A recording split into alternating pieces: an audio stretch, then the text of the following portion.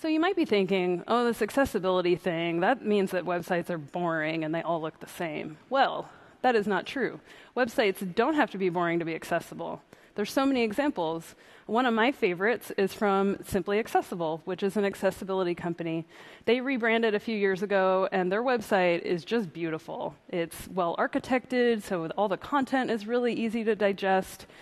Their brand is really memorable and recognizable. It's accessible. And they have these really cute illustrations that sort of tie it all together. And so they are doing something really well there. Another example is a few iterations ago of the Target corporate website that I got to work on. And working on this site was really cool because Target's brand is so recognizable and fun to work with. And this site, I got to prototype accessibility and responsive design together early in the process, and it made it really successful. Because every interaction, I got to play with the ramifications of accessibility and responsive design together so that then it could be highly interactive. And so it doesn't have to be boring at all, but the earlier you start, the better. So accessibility can be super cutting edge at the same time. Like, it doesn't have to be a static website in the traditional sense with full page refreshes and things. So I'm going to play a video for you of an education platform by Blackboard, where it's a super modern JavaScript-heavy application with layers, and they've managed accessibility really well. So I want to show you what that looks like and sounds like, because as for education in particular, people with disabilities need to get an education just like everyone else. They need to get jobs just like everyone else and have those opportunities. So for these platforms, it's critical that they be accessible. You are currently on HTML content. To enter the web area, press Control, Option, Shift, down arrow. Link, skip to main content. Complimentary 3 items. Heading level 1, courses, banner 2 items. Courses filter, pop-up button. Current courses, selected, button main courses 1 item. Link, meeting management. You are currently on a link, heading level 1, meeting management, banner 2 items. Link, skip to main content, main course visited, link, content, navigation main 1 item. Link, calendar. Link, discussions. Link, gradebook. Link, messages. Menu pop-up link, roster view everyone in your course, complimentary 6 items. Course is open, students can access this course, pop-up button.